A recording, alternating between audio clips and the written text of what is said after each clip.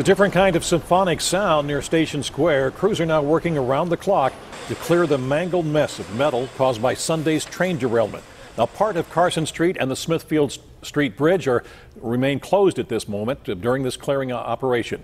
Good afternoon. I'm Stacy Smith. And I'm Christine Sorensen. Officials say it'll take longer than expected to remove all the wreckage and get the T running through Station Square again. We have team coverage. Pam Serrano is in the South Hills, where the morning commute has been a major headache for hundreds of people. But we begin with Amy Wattis. She's live near the scene where city officials just provided an update on some of the problems crews are running into. Amy.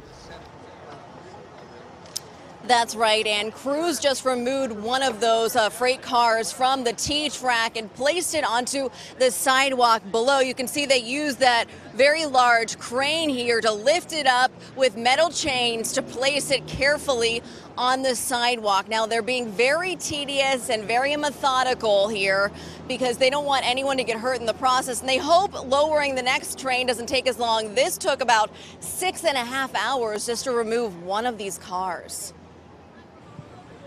72 hours was what was originally needed to get this mess cleaned up, but city officials say that could change. 7 rail cars on a 7,600-foot-long Norfolk Southern double-stack intermodal train derailed.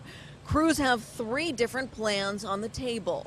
There's a lot of consultation going on between the Port Authority, the utility companies who have lines below the roadway, and of course Norfolk Southern, as well as Pittsburgh.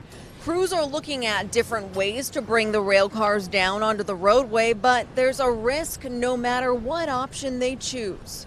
This is a very fluid situation and there is risk. That's why we have medic units standing by and fire and engines standing by. Especially after a close call this morning.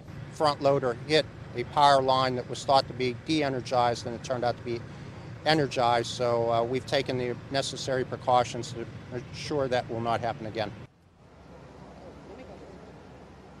Now, the Smithfield Street Bridge will stay closed through this afternoon rush. Pedestrians, though, will be allowed to use the bridge.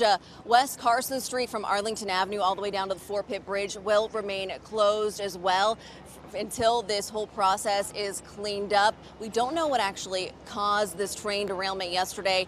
Crews say it's under investigation. Once we get more information for you, of course, we will pass that along. For now, we are live from Station Square. Amy Wattis, KDKA-TV News.